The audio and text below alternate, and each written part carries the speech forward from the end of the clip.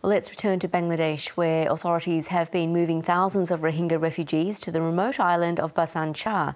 Dr. James Gomez is the regional director of the think tank, the Asia Centre, and joins me live from Singapore. Dr. Gomez, why is the Bangladesh government arguing that the Rohingya need to be moved there? Well, the primary narrative that the government in Bangladesh uses is the one of national security. And there are several strands in which they make the argument. First of all, they say there is conflict between the local communities and those who are in those camps. So that's one issue. Secondly, they also flag the issue of ARSA, the nationalist separatist military group that is coming into Cox's Bazar camps and also recruiting from there. And the third is really about crimes such as human trafficking, gun smuggling, and drugs. Drugs is a very widespread problem that goes even from Cox's Bazar all the way to Dhaka. And they want to put a stop to it. Further, they say, when it becomes dark in the camps, it is no longer under the control of the Bangladesh government because the camp leaders, the Majis, they take over. So this is one of the primary reasons, a national security one, that the Bangladesh government uses as a key narrative. And what are humanitarian arguments against moving the refugees to this island?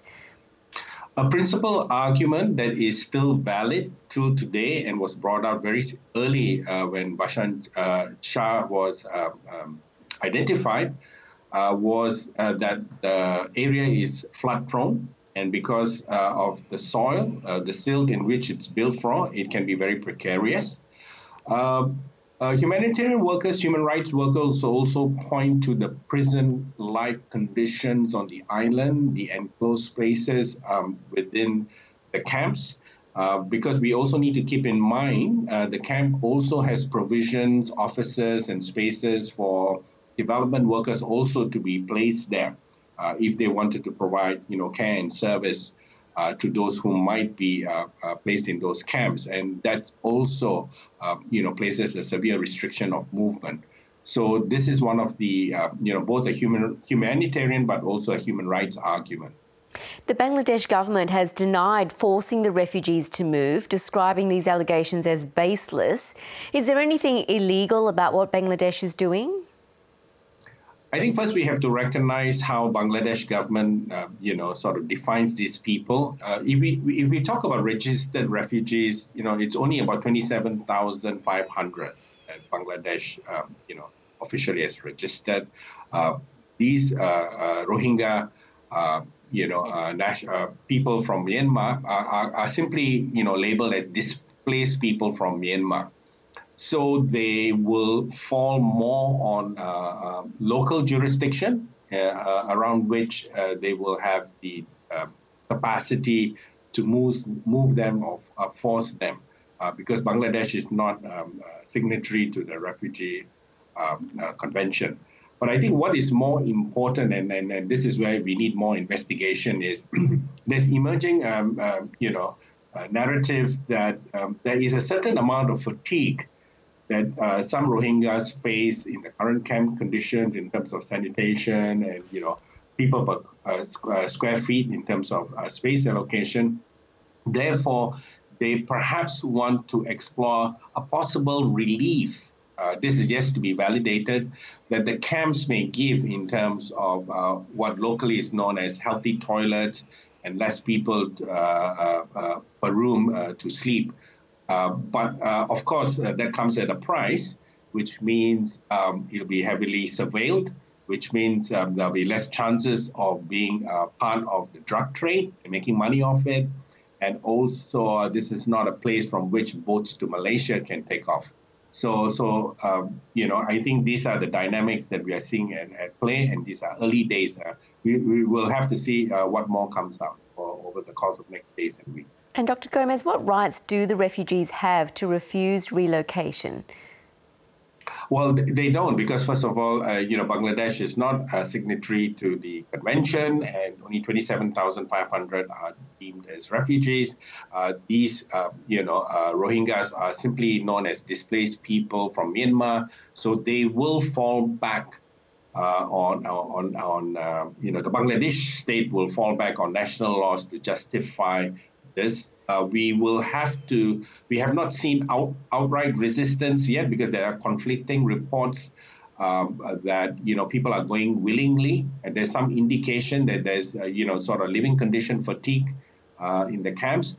We need more investigation and spotlight to be really clear about, what is the nub of the issue there.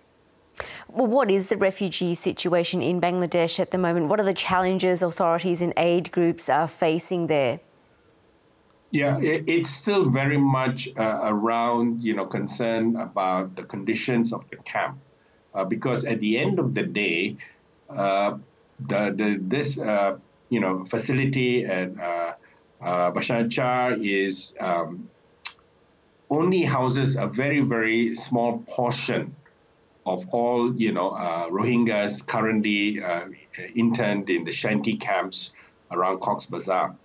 So what is problematic is this narrative of the government from a state security point of view, by moving people over to this new facility, will not be effectively able to resolve these national security problems, because 90% of the Rohingya will still be very much left in the general larger area of Cox's Bazar, and they will continue to be a challenge, both in terms of the security issues that have been outlined, as well as getting them good access to health, sanitation, food, care, and education for the young.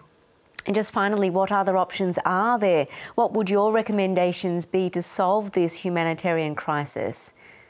Well, we go back to the original plan, which is to get Myanmar to accept its nationals back, give them due process, give them the national registration cards and citizenship.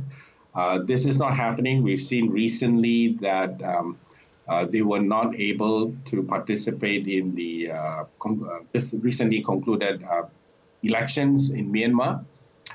So you find there is a disconnect. The youths feel displaced, and because of that, they may turn to signing up to a more armed approach vis-a-vis generating or speaking up for their own new homeland. And I think that's possibly some of the emerging tensions we need to look out for. Dr. James Gomez, thank you so much. Thank you. Thanks for having me.